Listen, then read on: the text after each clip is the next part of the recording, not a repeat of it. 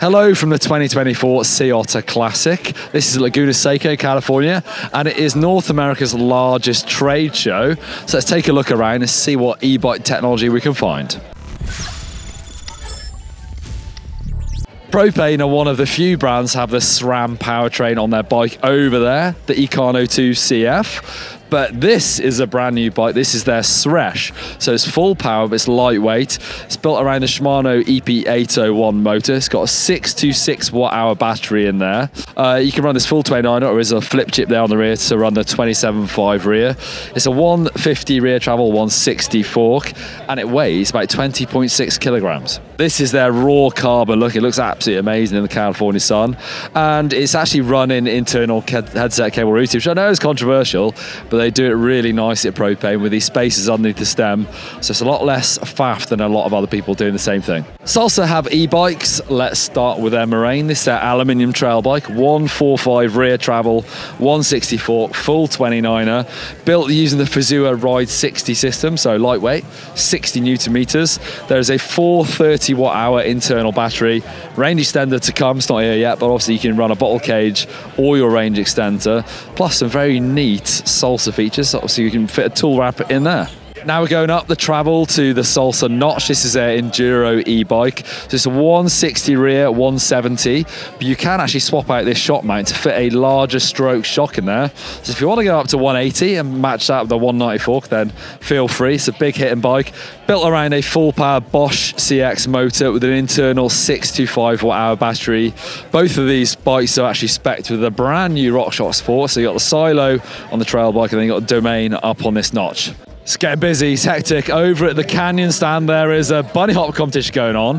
They're also teasing something called an on-fly, which is coming very soon.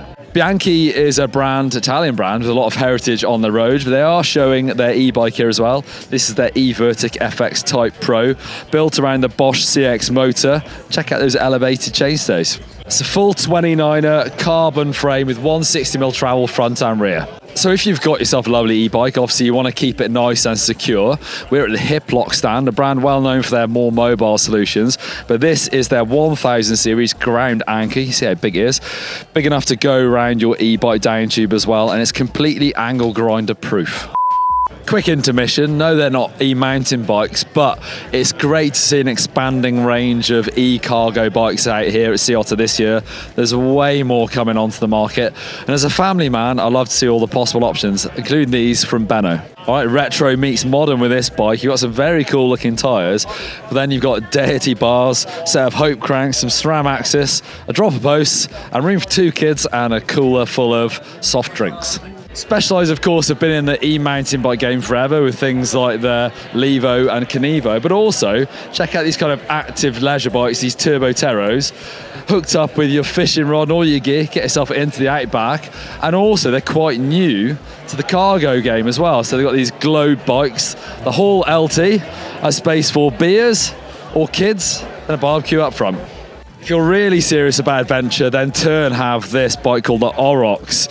It's a fat bike. It's Bosch powered, actually got a belt drive on this, the roll-off rear hub, and it can carry absolutely tons of stuff. There's gallons of water, cooler, tent, sleeping bag, grill on the front, or of course, you could go back to a more conventional, carrying the kids and the shopping. Over at Polygon, they're showing a brand new e-bike. This is a Siskiu TLE-R. This is a Bosch SX motor, so a lightweight bike, 140 rear travel, 150 fork, full carbon fibre frame, actually a one-piece carbon fibre rear end. Check out the linkage, actually, that's really interesting. This one kind of swings forward and that pushes the rear shock. Bit of a cutout on that top tube as well. Available in 2 different builds. It's got a 400 watt-hour internal battery, and it comes, when you buy it, with a Ride More 250 watt-hour add-on. We're at the Fazua stand, and they're showing off a couple of the bikes that feature their lightweight system. So it's their Ride 60 Newton meter system. The motor weighs 1.96 kilograms, and it's in bikes like this Santa Cruz Heckler SL trail bike, very nice looking, and also their recently launched Skitch gravel bike. And let's take a look at the components, the battery and the motor that make up this system. You can see a lovely compact system that slides up into the down tube. Who's it calling dummy? Transition have a couple of very interesting bikes, starting with their Relay. This is actually in their PNW build. There's a couple of different builds to this bike. PNW, Pacific Northwest, so being a bit of a burlier flavour to it. Coil rear shock. It's a mixed wheel size, and you've also got a Fazua system on this, so it's that 60 Newton meter system. You can drop the battery and ride this bike without it if you want to ride maybe the bike park and want a slightly more manoeuvrable machine. Now over to the repeater, again another full carbon frame. This is available in two different motor options, so Shimano or the SRAM powertrain, as you can see here. 160mm travel front and rear. With the SRAM version, you can run a mixed wheel size as well, and look how neat it is. That all you have with the SRAM is that lovely display on the top tube, and then wireless gears. You've got the Axis drivetrain, of course, so just two brake hoses. Super neat. This is a brand new bike from Mondraker. It's their Dune. I'm actually looking at the top spec model. So it comes with an Öhlins coil shot rear. It's a big hitting bike actually, but it's got the Bosch SX motor. So 165mm rear travel, 180 fork on this top spec. Mixed wheel size, 27.5 rear, 29 up front. Obviously Bosch SX is a lightweight motor, 55 Newton meters of torque with a 400 watt hour battery. Plus you can obviously stick on this Powermore 250 watt hour. Without that range extender, it is sub 20 kilograms, and it's got a 63.5 head angle, so proper shuttle bike. Now the Mondraker Neat is not brand new, although this edition is. It's in those lovely Golf colours. Absolutely blown away by the colour of that fork. So you may have seen these colours all over the place, but this is actually an official collaboration between Golf and Mondraker. This is a limited edition. This one is number 1 of 50, so you can actually buy one of these if you want one. It's actually got a number 20 on the top tubes out of Steve McQueen's number, and it's the colours of that famous Porsche 917K. Norco is showing off 3 brand new e-bikes here. So we've got the side VLT and the range VLT, as you can see. High pivot, very much influenced by their non-e-bike versions. So look really good. I'm sure that's super active. So the side VLT is a 150mm travel with a 160 fork. Bosch CX, so these two are both full power e-bikes with Bosch CX motors. Both have 750 watt hour batteries as well. The range goes up the travel, so this is 170, 180. Down here we also have a lightweight e-bike, so built on the Bosch SX motor, and this is the Fluid VLT. Now we're talking 130 rear travel, a 140 fork, and a 400 watt hour battery.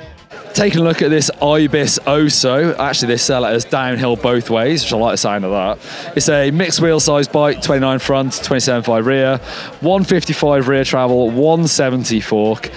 Really cool design, really unusual actually, pretty unique. Look at that big swing arm driving this linkage, lower link there, top link there, and then an interrupted seat tube, so asymmetric design, rear shock goes right through there. Nice little touch as well, you have these lupine lights, as you see, they're kind of plugged in down to that Bosch CX motor, and the rear one is actually part of that seat clamp. Trek have a really cool stand here at Sea Otter, loads of really nice memorabilia, and it's easy to get distracted by this bike. Super shiny, very polished. This is actually to celebrate Cam McCall's 20th year with Trek, but we're talking e-bikes. So here we have another pro bike. This is actually our dog, Ryan Howard, a Santa Cruz local freerider.